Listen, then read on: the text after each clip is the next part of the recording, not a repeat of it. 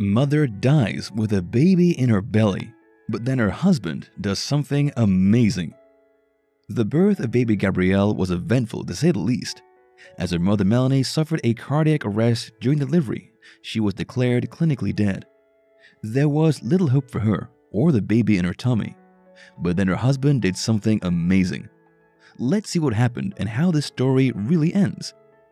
Melanie was pregnant with her second child and couldn't wait for what was to be a baby girl this time to arrive.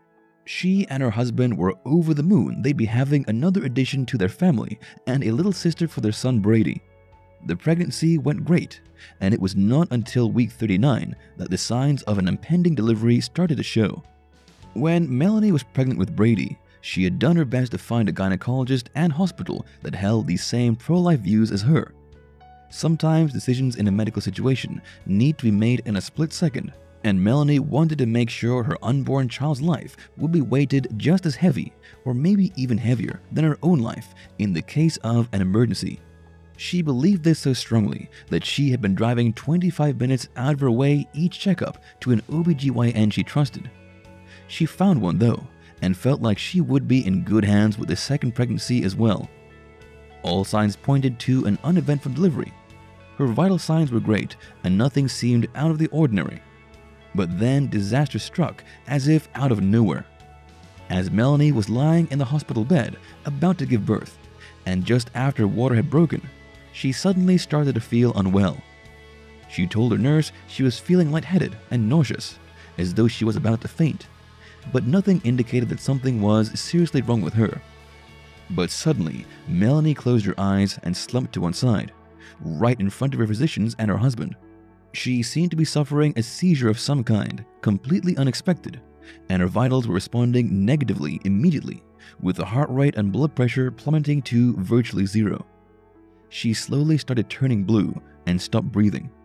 With her daughter still in her tummy, the vital signs of the baby girl also started to drop at an alarming rate, and decisions had to be made fast. What was wrong with Melanie? And what was the best approach to deal with both mother and unborn child right now? Code Blue was declared, and a complete medical team rushed into the room. They unplugged the bed Melanie was in and rolled her to the operation room as fast as they could. Further diagnosis showed that Melanie was suffering from an amniotic fluid embolism. It is a rare but serious condition that occurs when the amniotic fluid that surrounds the baby in the uterus during pregnancy enters the mother's bloodstream. It can have instant and devastating effects, very often fatal to the mother. As Melanie at this point was already declared clinically deceased, the medical team in the operating room decided to focus on the baby in her belly. They performed an emergency C-section to give the little girl the best chance at survival. Melanie's husband Doug was worried sick in the meantime. He had seen his wife being carted off and was told that it might have been the last time he had seen her alive. Her condition was serious, and it was very likely she would not survive. And if she did, there was a high chance she had suffered brain damage and that she would never be the same again. It was heartbreaking news for Doug, who loved his wife fiercely and had not seen anything like this coming. He was feeling utterly helpless and afraid and did not know how to cope with it.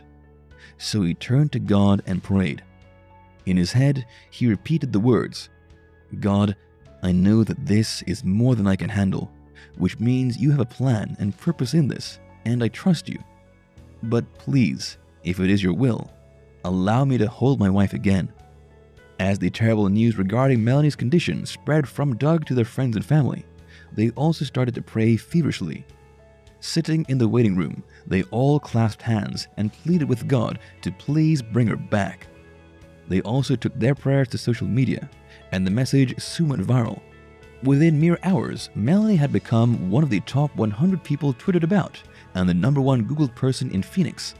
As a result, thousands of messages started to pour in of people all over the world that were also praying for Melanie, hoping for her recovery. Doug and Melanie's daughter was born in the meantime and taken to the nursery, where Doug was allowed to visit her.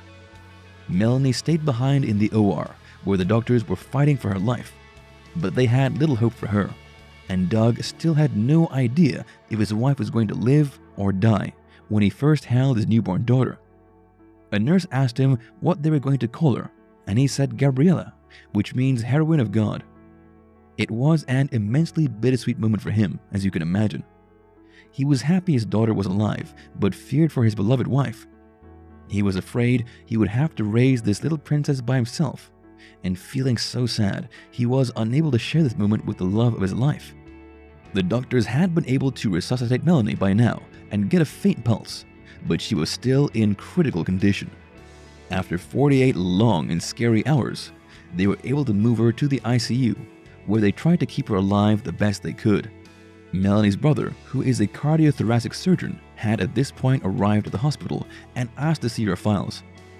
He saw that it was indeed not looking good for his sister. She was in a state of cardiovascular collapse and still getting worse by the minute. The whole family was by now asked to say their goodbyes because no one believed anymore that she was going to make it. It broke his heart, but Doug went to Melanie to say his last few words to her. He told her, "I love you. I will always love you. Brady and Gabriella are beautiful and love you. If you have any fight left, then fight." Other family members also expressed their love to her, and in the meantime, everyone kept praying intensely. They prayed Melanie would come back from the brink and that Gabriella and Brady would not have to grow up without a mother. With pretty much all hope gone, prayers were all they had left. But Melanie did not get better. Her condition only seemed to worsen. She had received 2 blood transfusions already, but her blood kept clotting dangerously. And to make matters even worse, the doctors realized they had accidentally cut one of her arteries during the C-section. She was bleeding internally and needed another operation to stop it. All the blood had run into her belly, and her stomach needed to be packed to absorb it all. It was as if her stomach was stuffed with towels, and they needed to keep it open in the meantime. It seemed like her whole body was giving up. Her heart was barely pumping, and her lungs had failed. She was relying on a respirator to keep her alive. The medical staff was waiting for the moment her system would indeed give up, as they saw little else they could still do for her. But inside, Melanie was somehow not ready to give up. She had such an urge to be able to see her family again, and a strong faith that whatever happened to her was supposed to happen. It was decided to move Melanie to another hospital, where they had better technology to treat her. She was hooked up to a so-called ECMO machine there to help her heart and lungs recover. To check her neurological functions, they lowered her level of sedation to a degree that she woke up for a few moments. Just as she regained consciousness, Doug walked into the room, and looking at her, looking at him, he simply said, "Hey babe." Melanie had tears welling up in her eyes at this, and this was a clear sign to Doug that she was not brain dead or even neurologically impaired by a long shot. Suddenly, hope shimmered on the horizon again, but one more surgery was necessary to remove the packing from her stomach and stitch her back up. Again, it was all very borderline, but before Melanie went under the anesthesia, she was shown a picture of her baby girl Gabriella. In her own words, this must have awoken some kind of mama bear instinct in her, and she almost tried to climb out of the bed to go to her little girl. But then she was under, and a good few very scary hours of waiting commenced to see if Melanie would pull through the operation. But she did. It was almost a miracle, something none of her physicians had really expected in the beginning. But Melanie had been strong and perhaps stubborn enough to pull through. Within 24 hours, they were able to take her off the respirator and all medication except painkillers, and it became clear that she may just live. She and her husband could not have been more happy or grateful, and their reunion was simply amazing. Of most of this story, Melanie has no recollection, as she was unconscious pretty much the whole time. But upon hearing all that had happened later, she was astounded. She had basically died and then come back again, back to be able to hold and love her family again, and she felt a tremendous amount of relief and humility. Hearing about all the prayers on her behalf and all the support from the many people she had received, she felt her soul glow, and still to this day, she thanks God every day for having let her survive this, and let her daughter survive this, and coming through all this with her health intact. What a story, right? I'm so happy Melanie and little Gabriella came through it all unscathed.